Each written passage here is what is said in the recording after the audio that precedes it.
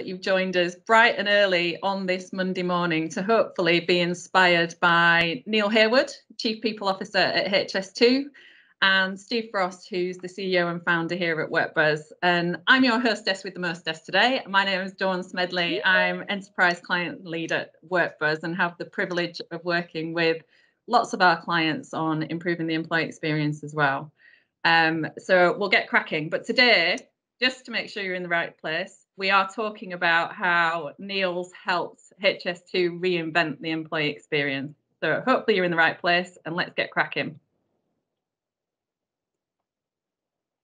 So just a few introductions to start with. Our VIP today really is Neil. So Neil's got a proven track record as a board level executive and human resources professional across multiple sectors, both public and private, as well as internationally. So you're in safe hands.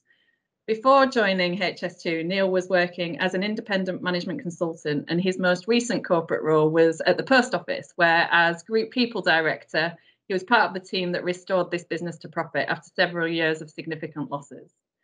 Neil had previously held senior level HR positions at BT, the Ministry of Justice, Standard Chartered Bank and Serco Group, amongst others, and is now, as we know, the Chief People Officer at HS2, a member of the executive team and responsible for ensuring that HS2 has the capability and capacity needed to build the UK's largest ever infrastructure project. So hopefully there'll be some learnings about the HS2 project, which I took from this personally when Neil presented at WorkBuzz Live the other week as well. So we're really, really pleased to have you on board today, Neil.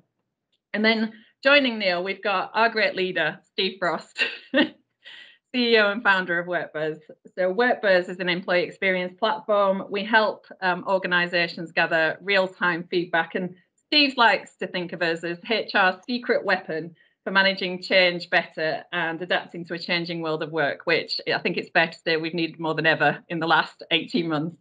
But in 2019 and 2020, Steve was named in the top 101 employee engagement global influencers. So again, you're in safe hands, whether they're, anyway.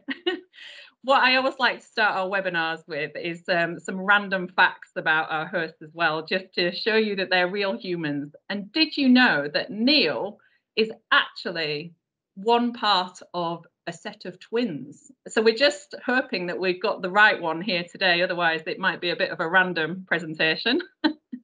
And then Steve, he's a Man United fan, don't judge him. And actually he has a bit of a tendency to sing very badly in the office along to the Killers' Mr. Brightside. So a couple of insights on our speakers today. Hopefully we won't have any random singing from Steve, but you never know. So we will crack on. Thank you for joining us. A couple of housekeeping bits. The webinar is being recorded, so a copy will be emailed to you after the event, and feel free to share with colleagues.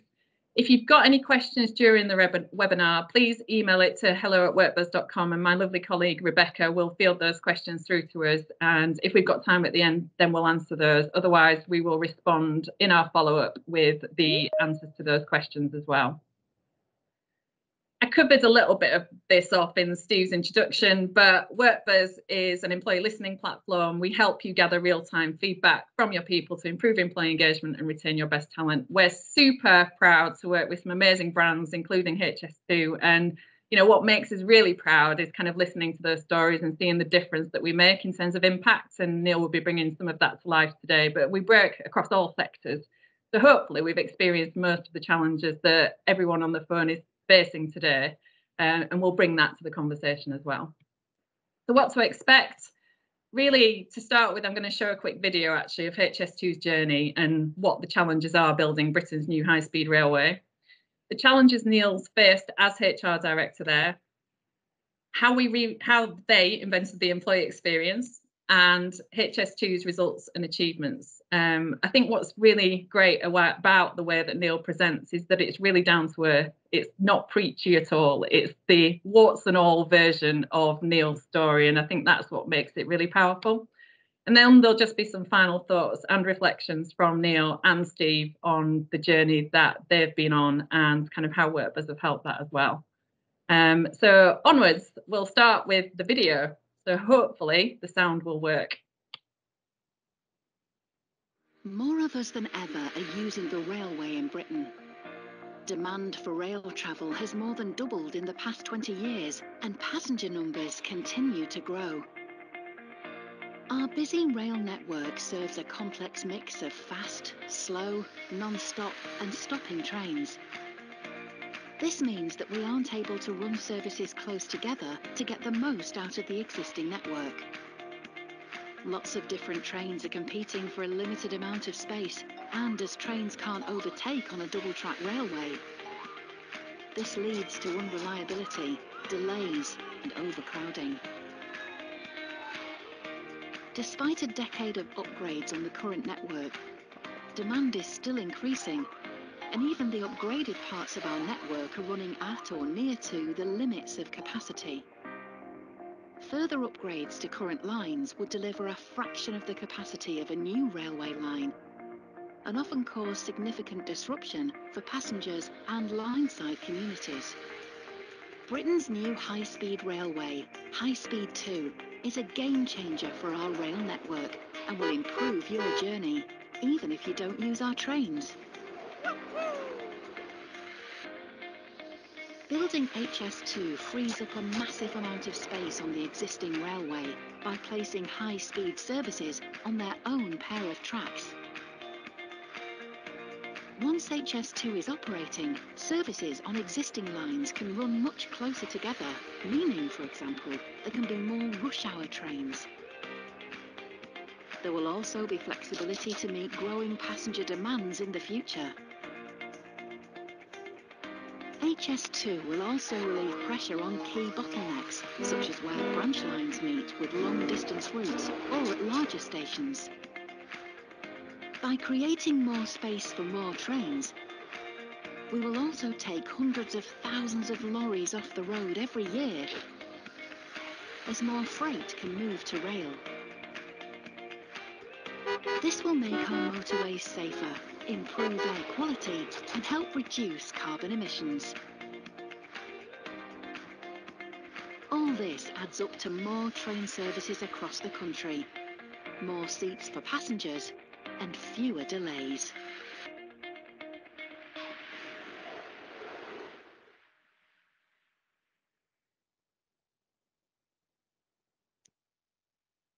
Over to you, Neil. Thanks, Dawn. Thanks for the introduction. It's really nice to be on a webinar with the glorious leader. There's a sort of tone of North Korea about that, which I'm sure is entirely unintended. But look, my organization's been partnering with WorkBuzz now for about 2.5 years, and today's just the story of that partnership and what's happened. I'm not one of those HR directors who tries to create with hindsight the march of progress to an inevitable outcome. We didn't set out to reinvent employee experience, but along the way we've done so. And I think that's probably the first point that I want to make clear to you today. So I'm not going to say that everything was thought through in advance and then we've delivered it. What I am going to say is choosing a great partner, WorkBuzz, has enabled us to get to outcomes that we didn't originally envisage and see, which are proving incredibly beneficial to our business.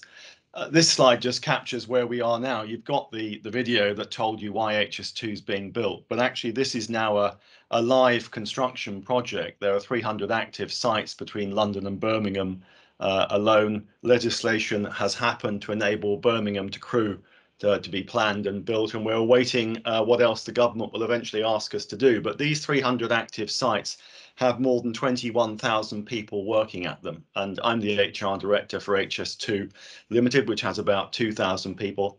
Our job is to act as the client, overseeing the supply chain partners that we've selected to build this railway for us. And my job has been around ensuring that HS2 Limited had the capability, capacity and culture to ensure that we could fulfill our client responsibilities properly, and also to make sure that our supply chain were delivering what they were contracted to do. And how we treat people and the importance of people has become more and more fundamental to the journey that we've been on over the last 4 years. And I was appointed HR director back in November 2017, so broadly 4 years ago. Let's move on to the next slide. It will be worth it. So you'd imagine that with a project of this size and scale, that when I joined 4 years ago, and I was joining an organisation that had been in some form of existence for about 8 or 9 years, we would be healthily set up for the challenge of letting contracts and supervising the beginning of construction but it just wasn't like that. The point that I joined back in 2017, to say the least, we had a mixed reputation as an organisation. And nor was the government as committed as one might have imagined with hindsight to building HS2. In fact, that commitment only came finally in April 2020 with what was called notice to proceed. That's when the government irrevocably committed to the fact that London to Birmingham would be built. So back in 2017, we were in a very different state for a variety of reasons. We had a mixed reputation. There was a perception that the programme had creeping costs, that there had been a lack of stability at the executive team level, that the organisation had not always been honest with stakeholders, including government, around the maturity of the programme design. That was having an impact on what it would cost. Turnover was very high inside the organisation, and motivation and levels of engagement insofar as they had been assessed were low. And the HR function was a kind of microcosm of the organisation as a whole, because I was the 4th HR director in a year, and believe me, stability of leadership is the start point for any form of engagement, isn't it? If you're the 4th HR director in a year, it does suggest that something's gone cataclysmically wrong, because nobody experiences that sort of churn without there being good reasons. So it wasn't a good situation that I came into, and I'm going to try and give you now the story of what changed between then and now, and how we've done some things right and also stumbled upon the right things in other areas. So next slide, please. Our first step was there was no clear strategic direction for the organisation from a kind of people and organisation perspective. And therefore, this was the document that the board signed off after I'd been in the business about 6 months, and it set the strategic direction for the function and for the organisation. So this is the first point at which the idea of getting the capability, capacity and culture right was framed. So in effect, within 6 months, I'd signed off at a board level a strategy for the organisation.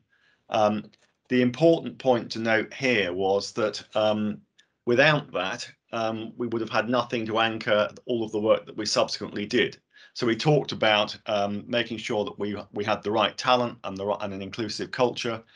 We talked about leaving a skills legacy behind us. So beyond the railway, we talked about HR being an effective service provider to the organisation, and we talked about capacity and culture. So this was the first step. My suggestion to you is that if you've not framed employee experience as something that's an outcome of delivering your people strategy inside your organisation, there's always a difficulty in getting a board level and executive level connection and support. So there has to be some strategic intent behind what you're trying to do in your organizations, and this was our first step. Next slide, please. And here's that strategy laid out. You can see a couple of things about HS2 that would strike you as unusual. I mean, I'm not sure how your organizations choose to define and measure their success, but 7 strategic goals for any organization, some of which are not mutually complementary and indeed maybe contradictory, is always a challenge. And you can see that we're there to provide value for money in building the railway. We've got to ensure that that railway has a great customer experience and that we don't disrupt society around us as we're building it. We're supposed to leave a legacy in terms of jobs and skills. We have to make sure we build the railway to the highest possible health and safety standards. We have to be a good neighbour, so on.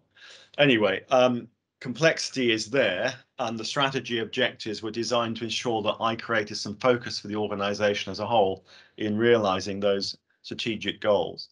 I think the key thing that you should note back here in early 2018 is that you can't see the words employee experience specifically referenced, but you can see things that are outcomes or measures of employee experience. So a high performing and engaged workforce, an inclusive organisation.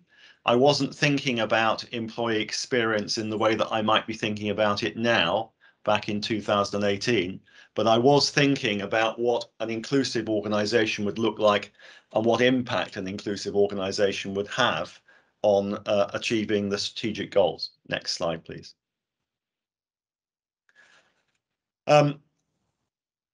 So we contracted with WorkBuzz towards the end of 2018, coming into 2019.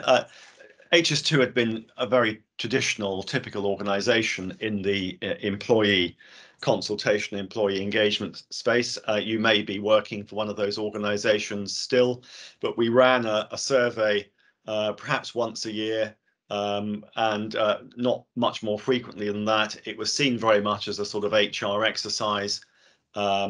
HR was responsible for anything that the organization didn't like, and line managers were responsible for everything that the organization did have established that was liked and done. So a kind of not very helpful and really quite disconnected temperature check. My own view in deciding to work with WorkBuzz was that I could not engage with a specialist engagement provider, survey provider, and advisor until I'd put a lot of the fundamentals right. So you can imagine that I spent most of 2018 and 2019 reinventing what HR is and does in order to fill that strategy.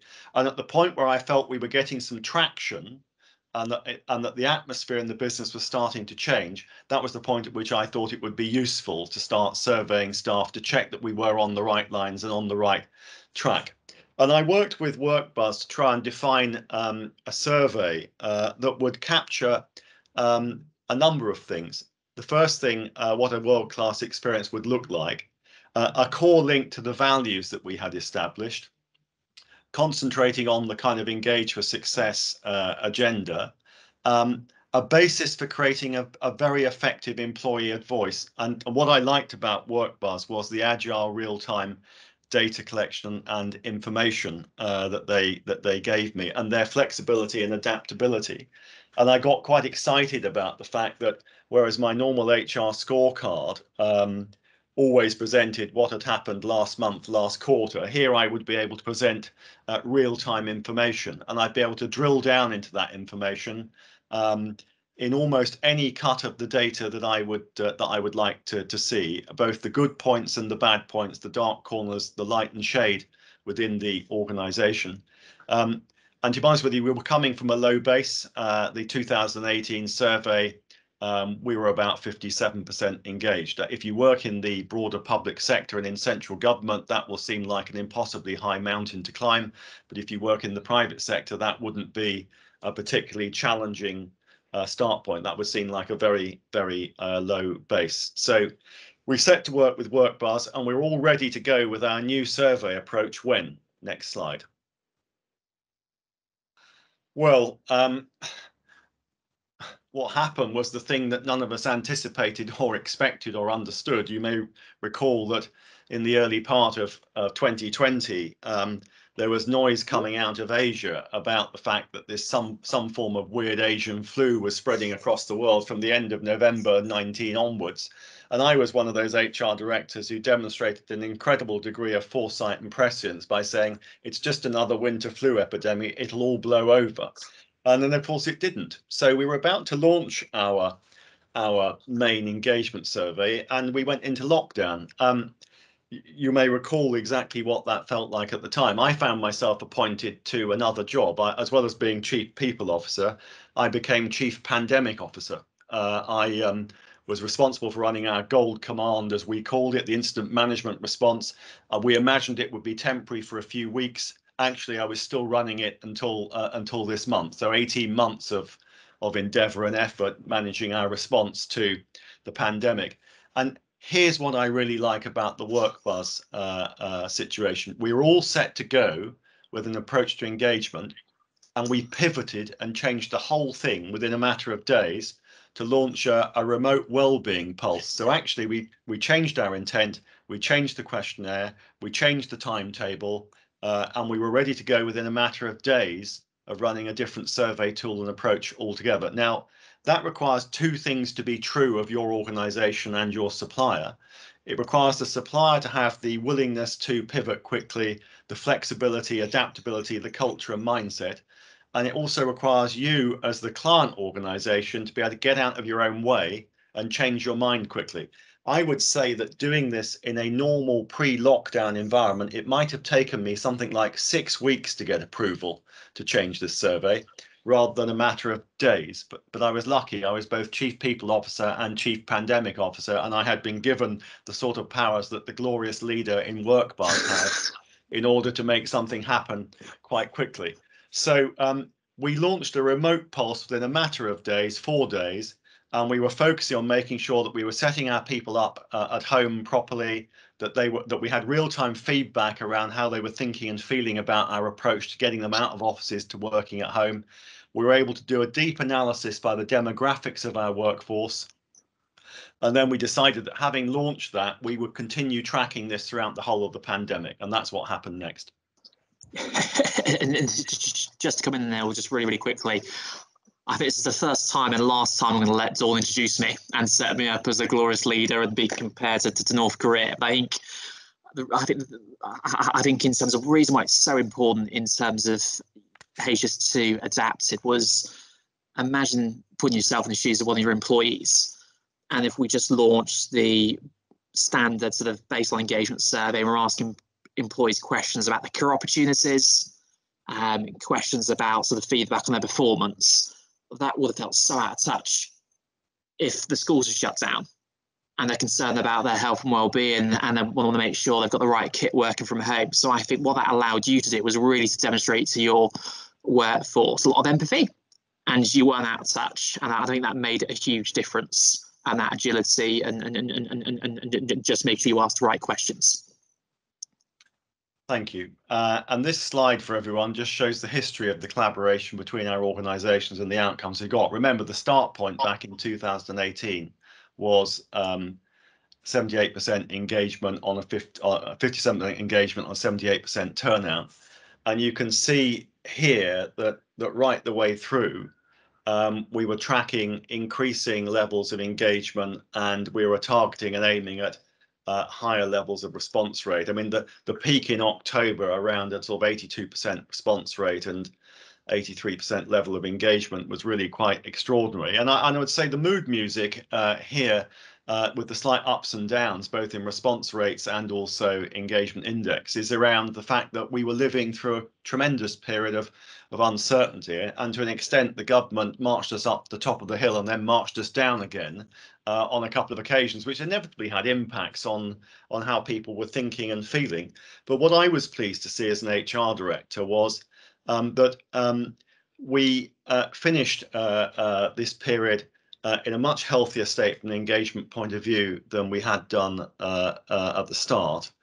And you know, when you've got company values, and they were literally things on the wall that nobody understood or used much, and you reach the end of this period and 97% understand those 4 values: respect, leadership, safety and integrity, and believe that leaders in the organization own them and hold them true, and that they've been reflected in the way you've handled them through this unprecedented crisis.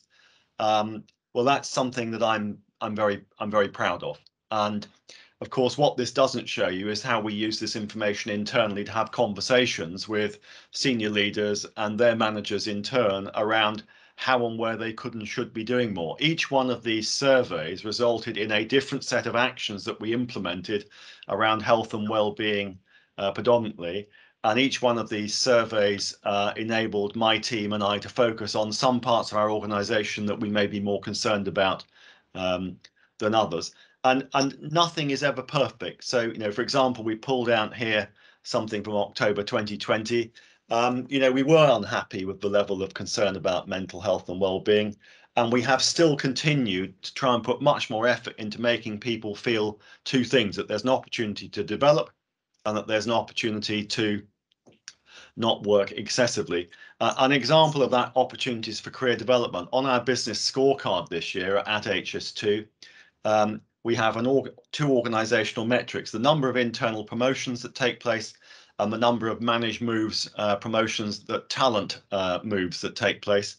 And we established a target for the organization as a whole, and my senior leaders are performance managed against that target, such that within the first 6 months of this year, we promoted 170 people and made 48 managed moves happen. That's a response to the fact that our employees felt that we weren't focusing and concentrating enough on them. About our hosts as well, just to show the sign of kind of you said we did.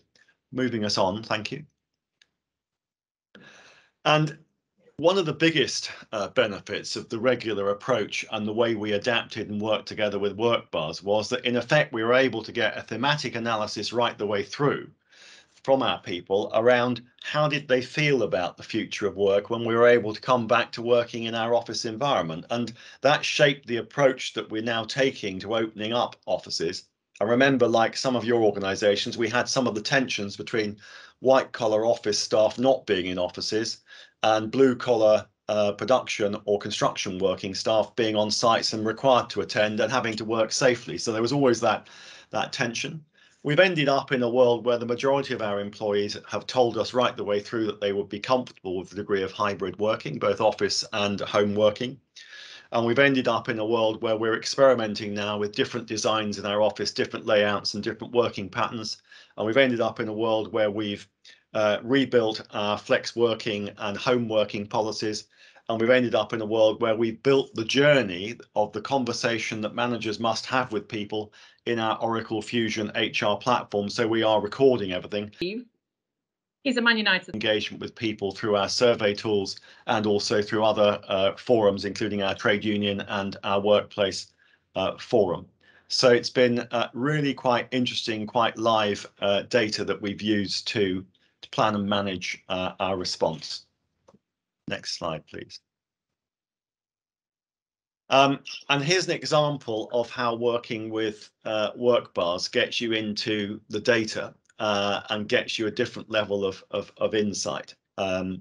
So we've worked collaboratively to deep dive into the demographic data. In this example, we see our gender data provides insights into differences of how male and killers, Mr. Brightside. So well-being levels, their thoughts on authentic leadership, communications and career developments.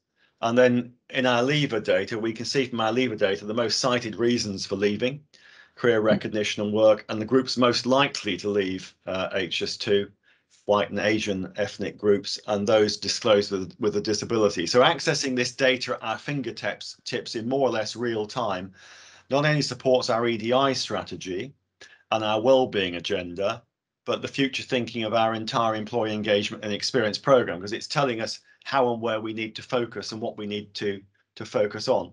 This is intuitive information and insights, creating the need to do things differently and collaborate. The proudest achievement beyond the kind of employee experience thing that this is clearly reflecting is that HS2 is now the first employer in the country to achieve Clear Assured Platinum. The word that our employees use about us most when they're asked to do a mind map of how they think about us is inclusive, which is a tremendous accolade. Clear Assured Platinum is a benchmark externally, which suggests that in HS2 inclusive thinking is built into our HR policies and not bolted on. And I think that's really good as a basis for two things: attracting and retaining new colleagues as we grow, and keeping the existing colleagues that we have already. Next slide, please. And here's some evidence of the impact of what we've been doing. And I'd like to say to you two things. That the first is, of course, we all believe, don't we, as HR professionals, that there's value in listening to the voices that employees have and responding to their feedback, because intuitively we think that's a good thing to do. And we think it probably has some impact on retention or productivity or whatever. And I just set out here to track it, to make sure that we did have some data underpinning that proposition. And our data shows that since implementing an employee experience focused strategy, which is influenced and shaped by responding to the pandemic and influenced and shaped by WorkBuzz rather than rooted in the strategy that I set out 4 years ago, our staff retention rates have increased by approximately 9% compared to 2017. And my finance colleagues estimate that that's resulting in £2 to £3 million a year of savings in what would otherwise have been workforce cost. So I think that's a pretty good return on investment for a relatively small sum of money to work with an organisation like WorkBuzz. And remember, these are calculations done by my colleagues in finance, not my colleagues in HR. And our employee brand in the marketplace is, of course, our reputation. And what people say about us is kind of out of our control. But the baseline survey results here suggest that 19% more staff would recommend us as a place to work now when compared to 2018. And I think that's testimony to the fact that during the pandemic, we've made every effort to focus our energy on people's well-being, and we provided the resources, line manager training, weekly wellbeing webinars, updated our intranet site constantly, promoted flexible working, introduced a concept of my time where people can take a break during the day, lots of things. And absenteeism is lower than it was too. So I think all of these things play a part in retaining staff and improving how we are regarded. And I think they have an important part to play in branding and reputation in the marketplace too. But it's good to put some financial numbers around the good work that I think this reflects. Perhaps some final thoughts next.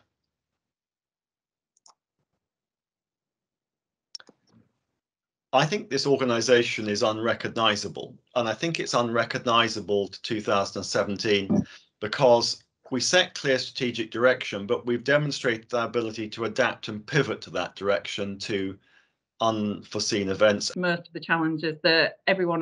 A really great supplier like WorkBuzz, and actually I think also because of the bravery and commitment of my colleagues in HR. I have this image or this analogy that I sometimes use. When you're appointed HR director, it's like acquiring a new property. You've obviously chosen to buy it, and you're happy to be there. And when you walk through the front door to take possession of the property, you've probably got in mind already what sort of refurbishment project is needed. And I feel that a lot of HR directors probably aren't given the time or the resources to do more than really, to start with, I'm going to put a fresh gloss of paint on the walls to hide up the worst of the interior decoration that was left by the previous owner.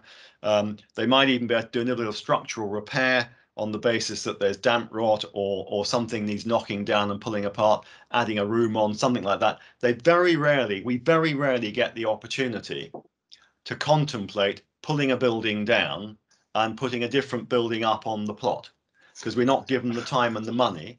But here was an opportunity where, for a variety of reasons, the uniqueness of the programme, the circumstances that I inherited, the things that we've confronted, here was an opportunity to be the architect of a new blueprint and to oversee the rebuilding of the building and the rebuilding of the organisation.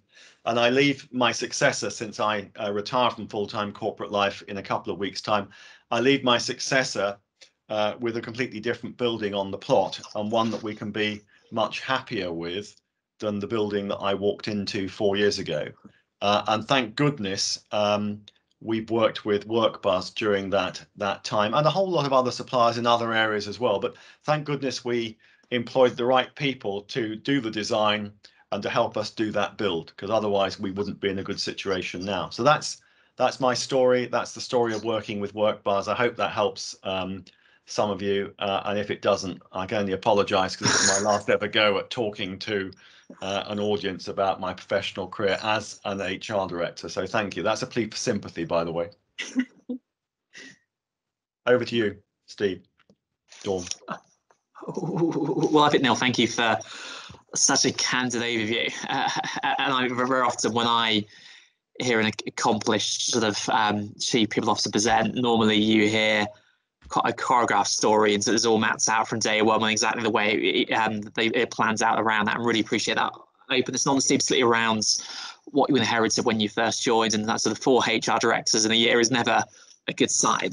I think from my point of view, working with you really closely, I think there's 2 things you've done exceptionally well that other organisations, people on this call could learn from.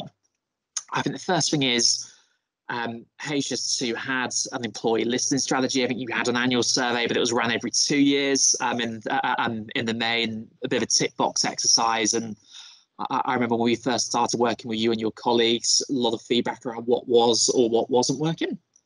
I think what you did really, really well was really map out your different internal stakeholder groups. And I think I think the three groups to me that really stood out was around your executive team, around the hearts and minds around that. Sort of why is focus on employee experience really important? How's that going to link in terms of retaining great talents, employee reputation, and enabling strategy? Second group I think you really focused on were your people managers and their role. I think in the past they'd seen HR as owning employee feedback and employee engagements. So how you educated and upskilled that population to take ownership of their own feedback and what they can influence. And the third group was sort of frontline employees who don't have any people management responsibilities. And I think one of the things you've done so well is by really focusing on those three different groups within our hearts and minds, you built a really strong foundation for employee voice. And that's why I think you've seen things like your survey response rates improve. And then off the back of that, sort of perceptions around the percentages that will recommend HS2 as a great place to work. So I think you did that really, really well. Whereas a lot of organizations or clients we sometimes work with haven't built those foundations. And therefore, whatever they do in terms of employee voice is going to be less effective if they haven't done the hearts and minds piece.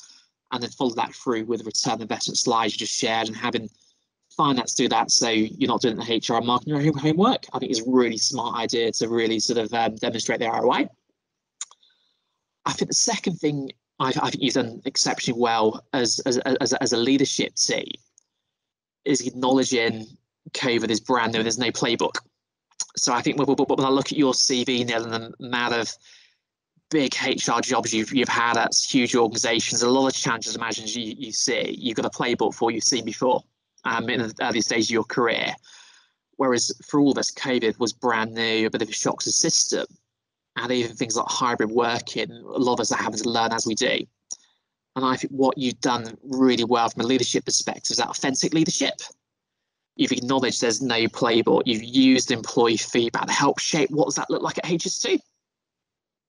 And then use that to get feedback on what is or isn't working, and adapt that approach. I think from my perspective, having worked closely with you, I think that's two things other people on this call can learn from. One, the hearts and mind piece at the start, measuring return on investment, and then secondly, using feedback to shape your approach to hybrid working, and acknowledging there's no off-the-shelf sort of playbook that you can just dust out from a previous role before. And clearly you've done an amazing job, you and your team, moving the needle on lots of those items over the last 2 to 3 years. So that's my take. Thank you. They're really good reflections, and I think what I've loved about getting to know you, Neil, is just your story, really. And I think just as an ending question, as you poignantly said, you know, being the architect of such a great journey at HS2, what has your time there meant to you as you move on? The real risk back in 2017 was that the programme would be cancelled.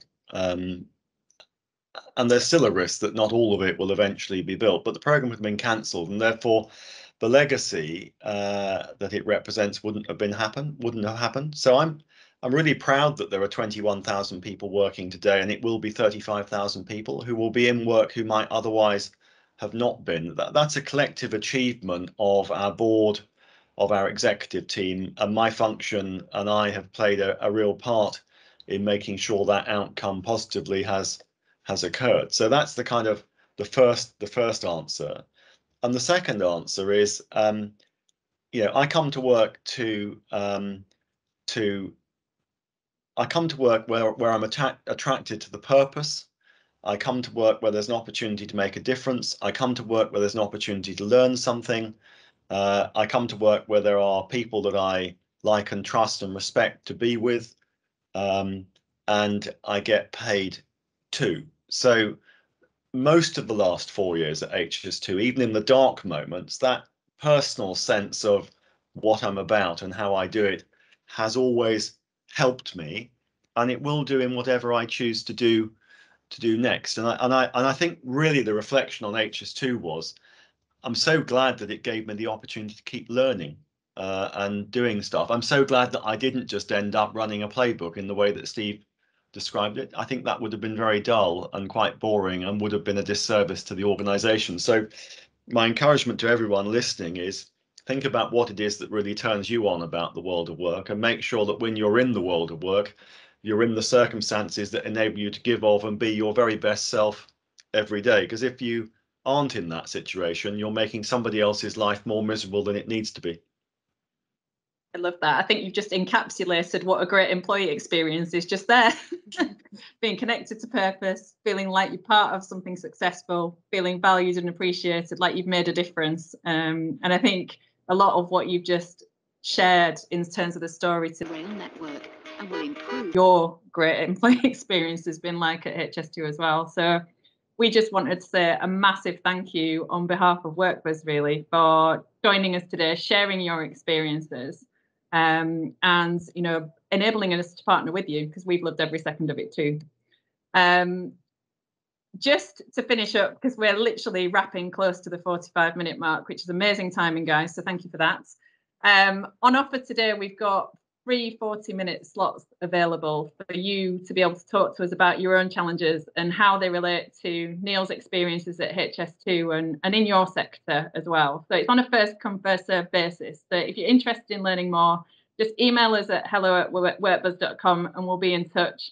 But as we said, we'll be sharing this recording afterwards. There's some really great research on our website as well. We've just launched our latest State of Employee Engagement research, which you can download from there, and also a really powerful ebook on 4 ways to build an inclusive culture. So some great resources available at workbuzz.com. Again, a massive thank you for joining us today. We'll be in touch with the recording, and have a great rest of the week. Thanks, everyone. Bye. Thanks, Neil. Thanks, Steve. Thanks, Dawn.